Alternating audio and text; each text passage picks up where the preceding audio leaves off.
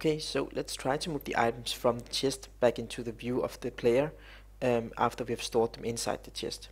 So to do that, we need to open up our script again, and we need to go to the bottom of the chest inventory script. And in here we are going to make a function called public void move items to inventory.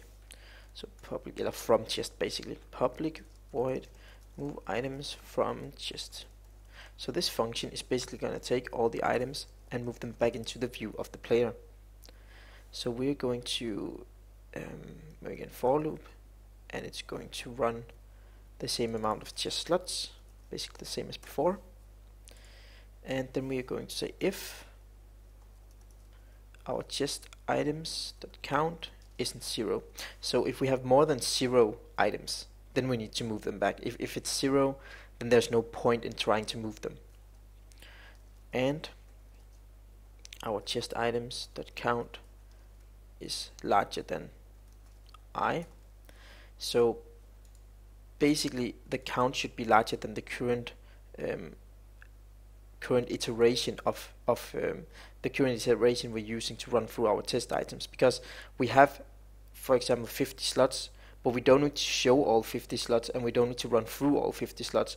We only need to run through the amount of slots that our chest has. Let's say our chest has 20 slots, then we only need to run through 20 slots.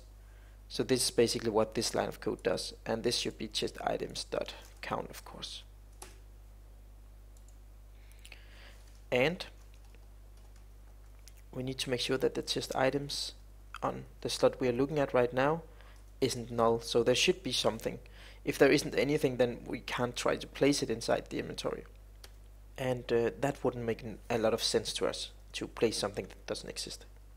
And then we need to check if the chest items that count, so if the slot we're looking at amount of items is larger than 0, so if the slot has some items, then we're going to add it. Then we're going to say game object new slot equals all slots I, and new slot dot get component slot dot add items. So we're going to add all the items, chest items I. So what we just did here was to take all the items from oops, sorry, there needs to be an S here. So what we just did was to take all the items from the chest. We are looking at a specific slot. We're taking all the items from that slot, and we're placing them in the view of the player by creating a new slot, or enabling a new slot basically, and taking and adding all the items from the chest behind the visual part of the player. Then we need to make a new for each for, and we need to say let's run through chest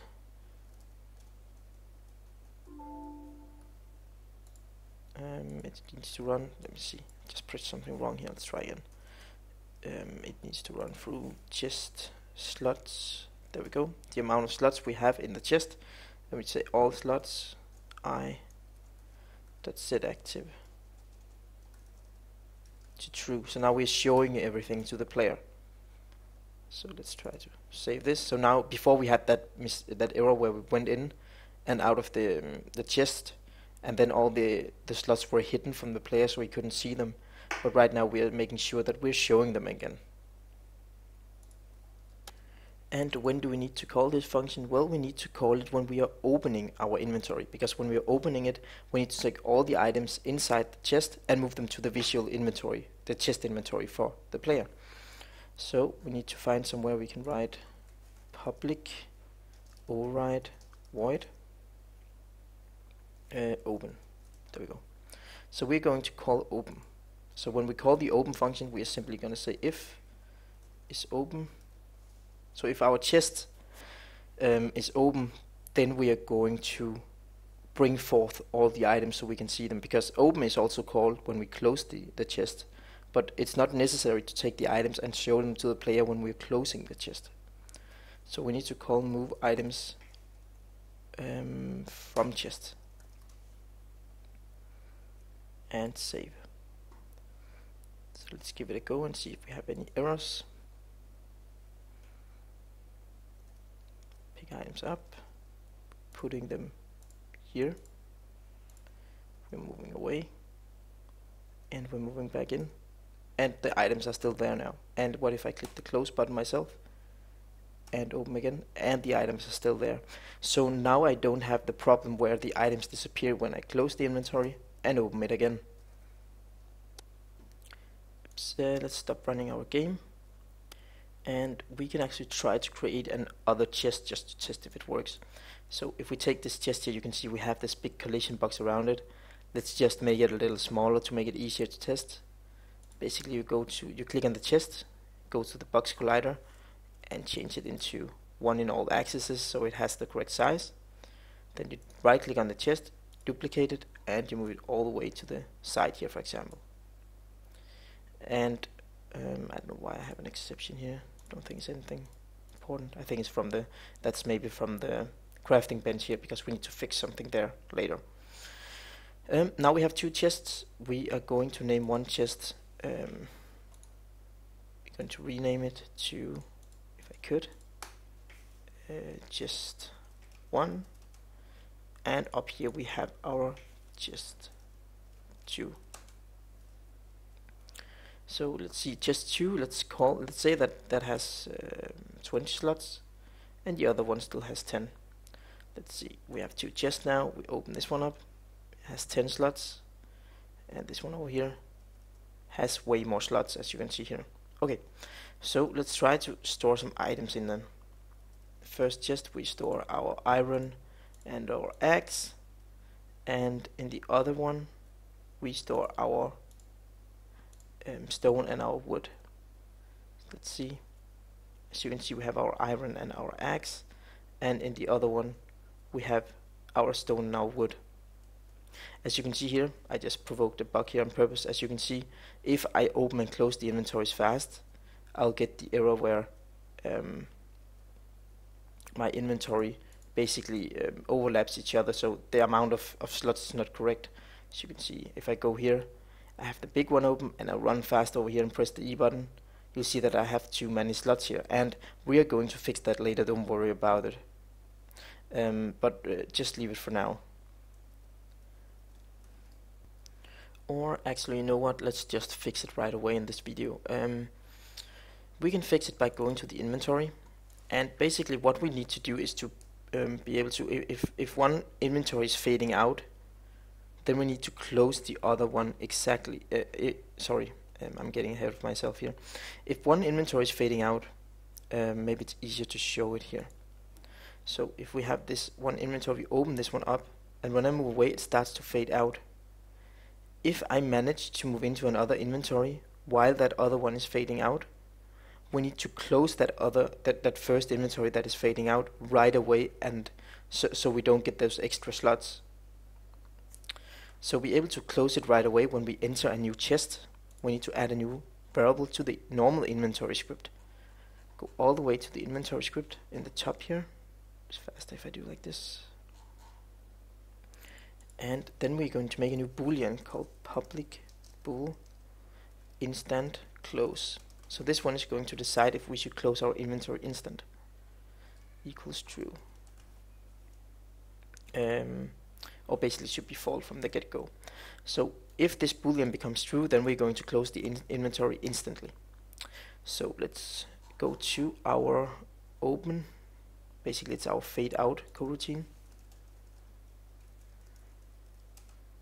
Here, and when we're fading out we can actually break this while loop here. So underneath the progression rate here we are going to say if instant